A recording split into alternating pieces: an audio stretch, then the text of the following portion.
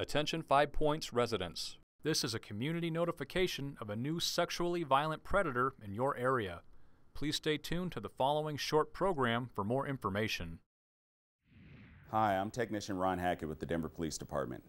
The Sex Offender Registration and Compliance Unit at DPD is responsible for the registration, monitoring, and tracking of all registered sex offenders and sexually violent predators who live in the city and county of Denver.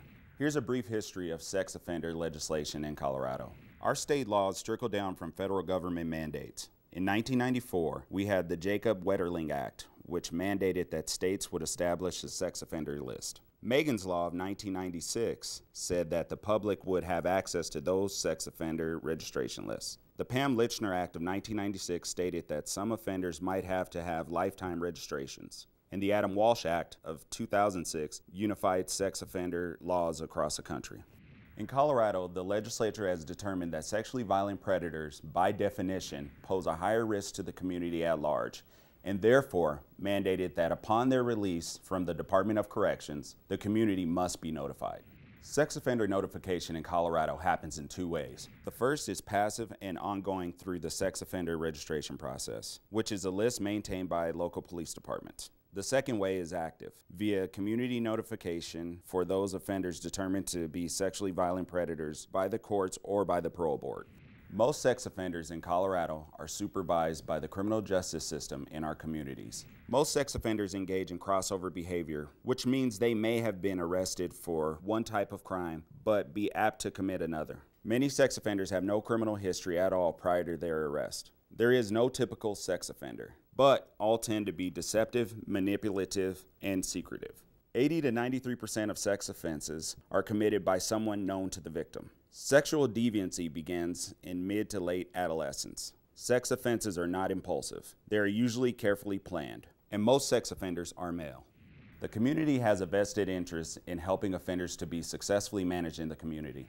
Sex offenders have the same need for housing and employment as any other citizen. Any citizen who uses sex offender information to harass, threaten, or intimidate an offender will be subject to criminal prosecution. There are approximately 16,500 registered sex offenders in the state of Colorado. About 65% of convicted sex offenders are placed in the community on probation. The remainder are in the Department of Corrections or Community Corrections. Offenders may be caught for one type of offense, but be at a high risk to commit another type. Crime of conviction is only one indicator of risk. A sexually violent predator must register with the Denver Police Department Sex Offender Registration Unit every 3 months for the rest of their life. The offender's residence must be verified quarterly by the Denver Police Department. The full sex offender registration list is available by calling the Denver Police Department Identification Bureau at 720-913-6756. Convicted felons and those with multiple convictions are posted online at denvergov.org/police. Remember, sexually violent predators do not represent all dangerous sex offenders. The community notification process and sex offender registration are not a complete deterrent to sexual assault. Now, here's a look at the newest sexually violent predator living in Denver. Here's an overview of the registered sex offenders currently living in Denver. There are 2,478 total living within city limits.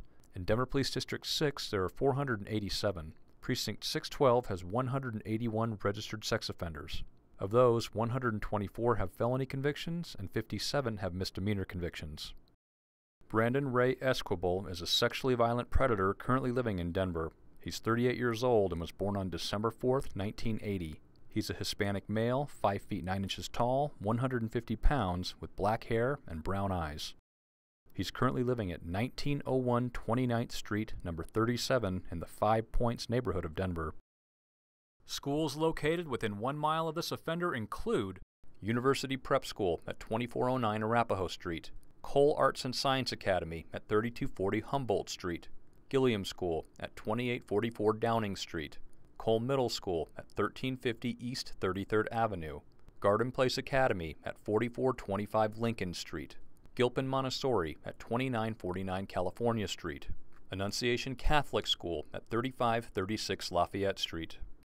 Parks located within 1 mile of this offender include Globeville Landing Park, Curtis Park, Morrison Park, Williams Park, Ciancio Park, Columbus Park, Franco Park, Community Plaza Park, Highland Gateway Park, Sonny Lawson Park, Denver Skate Park, Cuernavaca Park, Stout Street Children's Park, Maestas Park, Commons Park, St. Patrick's Neighborhood Park, St. Charles Place Park, Quick Park. Recreation centers located within 1 mile of this offender include Globeville Rec Center at 4496 Grant Street, St. Charles Rec Center at 3777 Lafayette Street, Glenarm Rec Center at 2800 Glenarm Place, 20th Street Rec Center at 1011 20th Street. Bus routes located within 1 mile of this offender include Route 48, Broadway and Lawrence, Route 12, 64th and Washington, Route 44, 44th and Kipling. A brief history of charges against this offender: sexual assault on a child, force, threats, enticement of a child.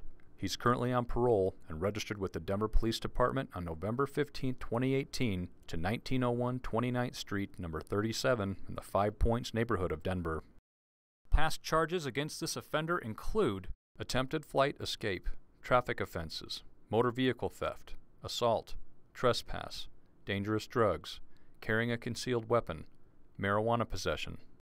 Brandon Ray Esquibel has been determined a sexually violent predator after meeting the following criteria. Criteria 1. Age 18 or older on the date of the offense, or under 18 and tried as an adult. The offender was age 21 at the time of the offense. Criteria 2. The crime must have been committed on or after July 1, 1997 and convicted on or after July 1, 1999. Crimes include sexual assault, felony unlawful sexual contact, sexual assault on a child by a person in a position of trust. The offender was convicted on May 24, 2002 for sexual assault on a child, force, threats, enticement of a child.